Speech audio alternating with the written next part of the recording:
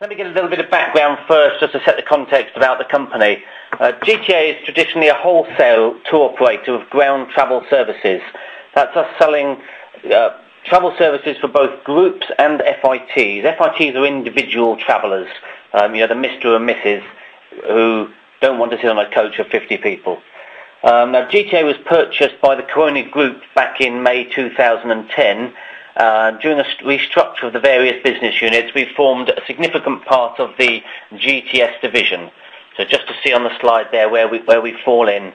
Now the GTA brand stays, and it represents the FIT part of the business, that's the individual travellers, and this covers a number of different travel services, such as entrance to tourist attractions, sightseeing tours, etc. But predominantly, it's about the sale of hotel product.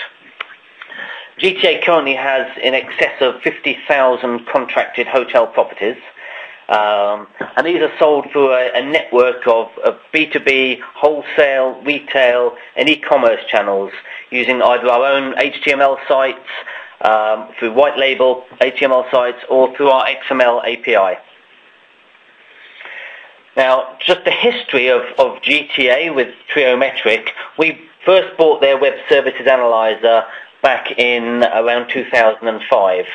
And initially, that gave us basic visibility of all the hits on our HTML websites. So that was traffic volumes, object hits. Unlike some of the other products, it refers to a hit, an object, as any one item that might appear on a page. So that might be a GIF or a JPEG or a JSP. So we were starting to see for the first time the volumes of requests that were coming through to us. So, as I said, number of hits, but not just that. We could measure the response time, both of an individual object or of an average. We could see the request and the response sizes. We could measure for the first time the failure rates. How many people were asking us for something and we were failing to respond, either because the object didn't exist or because we just weren't serving it fast enough.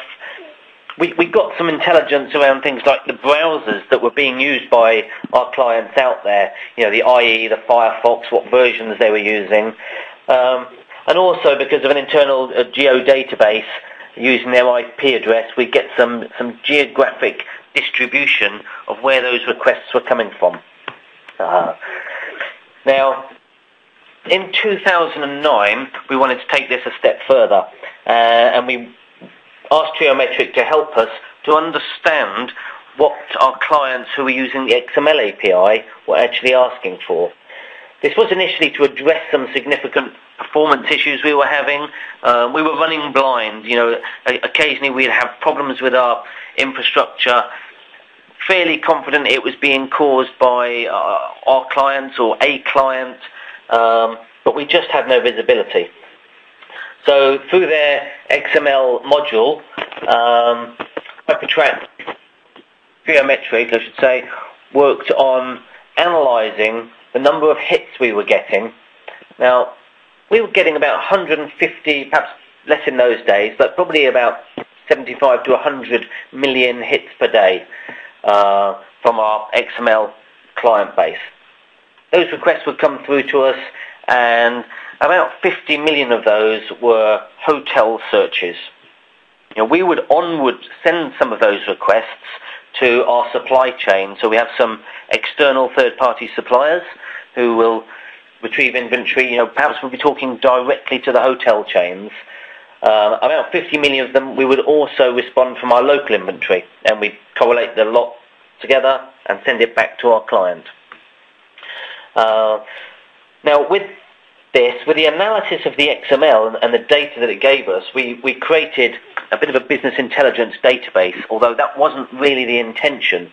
This was a purely IT operational thing for us to understand what the clients were asking for. So we get an understanding of the request types, how many requests were coming into us per client, the geographic region, what ISPs they were using, we get an understanding of the performance of our own infrastructure, the internet latency, which was quite significant for some of our clients who are out in Japan, or where the traffic was having to go across or through the Great Firewall of China. So the byproduct of this was business intelligence. We'd suddenly start to understand what destinations our clients were looking at, the dates of stay, how long their stay was, the duration, what star rating they were specifically looking for, number of rooms or packs. So that was sort of the next phase of the development cycle, if you like. This slide represents a little bit about how that process works. The XML request comes into us on the left-hand side there.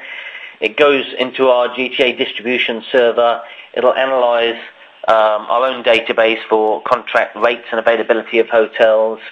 It would go back outside of our remit, out of our data center, to other aggregators like Bonotel and Pegasus and Darisoft, and return responses, and we push the results back out to the client.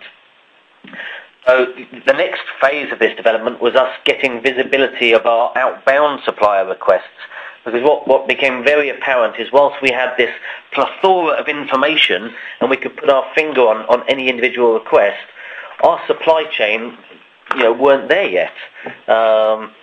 So we actually had another piece of work that allowed us to see within the Triometric database our supply chain's response times, their failure to respond at times, within our timeout values. We also got all the business intelligence about the pricing and inventory and bookings and content from them as well. So the future for us, we'll continue to work with Triometric to develop this product. The next phase is us taking our search data and pushing it into our revenue management system to make sure that we're getting the most out of our product, that where people are searching we can make sure that the pricing is right. That's the future for us. We don't see an end to where this can lead us, and it's made a big difference to our world.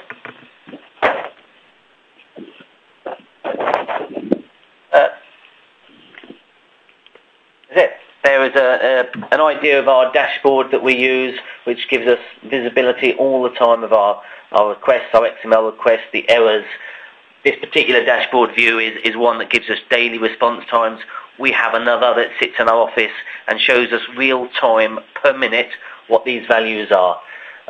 It allows us also to have some monitoring around anomalies, sudden fluctuations, either increase or decrease in the requests or the errors that are coming through.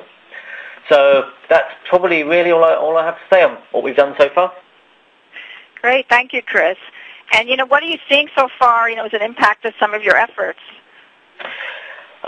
Honestly, today I don't know how we would run the IT operations piece without the intelligence that we have. If it wasn't there would be a lot of people just wouldn't be able to do their jobs. It's just invaluable, to be honest.